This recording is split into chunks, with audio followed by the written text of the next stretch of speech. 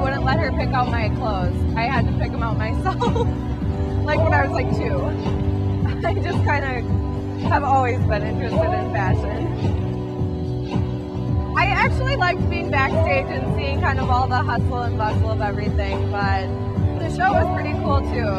This is the first year they've done it in the MacNamara Alumni Center, and I think it was a big success.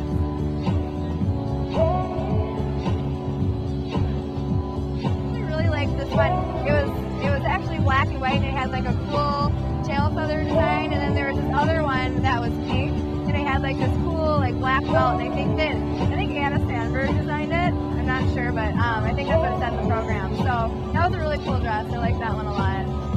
There's a certain level of like perfectionism that you have to you have to be really nitpicky about stuff, and you have to take a lot of pride in your work. It has to be something that you do because you really want to do it, because there are so many other people that could potentially do it better than you, that you really have to put a huge amount of time and effort, and it's really, I mean, it's the only thing that you really do.